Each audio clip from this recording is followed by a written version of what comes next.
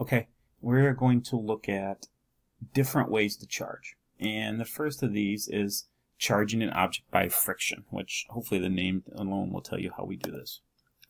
So what we look at when we charge by friction is something called electron affinity. Now, electron affinity means you have an affinity for electrons, or that you love electrons. So the higher the electron affinity, the more love it has for electrons, which means it wants the electrons. So we try to make things electron affinity, or the love of electrons. So that happens by hopefully rubbing them. So here's how charging by friction works. So we take two balloons hanging here and we rub them on our hair. Alright, and we just rub them across there. Now, balloons rubbed on human hair become negatively charged.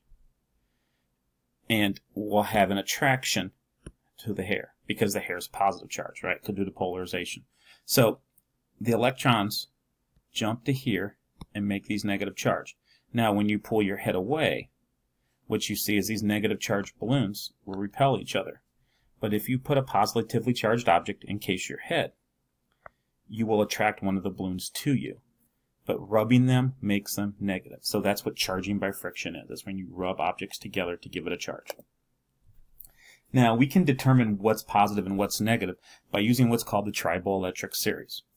And you can see we have a series as a vertical series with things at the bottom and things at the top. And as we go up the table, okay, we increase electron affinity. So what this means is, if we take two objects on this list and rub them together, the object that's higher on the list will become negative. We'll take the electrons, and the item that's lower on the list will become less negative or become positive. So the electrons will jump from one to the other. So for example, let's say I take silk and I rub it on some copper.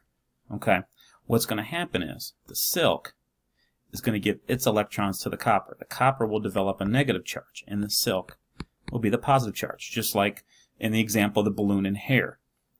And we see the balloon's made out of rubber. And if we rub that on cat fur, which is the closest thing to hair on this list that I can see, what's going to happen is, since cat fur is below rubber, rubber is going to develop a negative charge because it wants the electrons, while cat fur will stay positive. So the higher up you go, it's the greatest tendency to acquire electrons, or negative charge. And again, that's called the triboelectric series.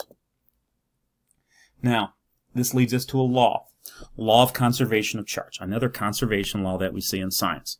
And what that means is this: charge always conserved. So when we look at the charges prior to and after a process, the total amount of charge is the same before the process starts as it is after the process ends. So, for example, you have the balloon situation, right, and the hair. Now, initially, everybody's neutral. When you rub your head on these balloons, your electrons are jumping over to here, okay? But your hair is not collecting any more electrons. So even though the electrons leave, these become negative. Your hair becomes positive. The reason this happens is your hair becomes positive because you have less electrons than protons, right? The balloons become negative because their number of electrons is greater than their number of protons, very similar to what we talked about in video 1. But the total charge, total number of electrons, total number of protons, is the same before we start as it is after we're done. So the total number of electrons stays the same. They just switch places. They go from the hair to the balloon, which makes the balloons negative and the hair positive.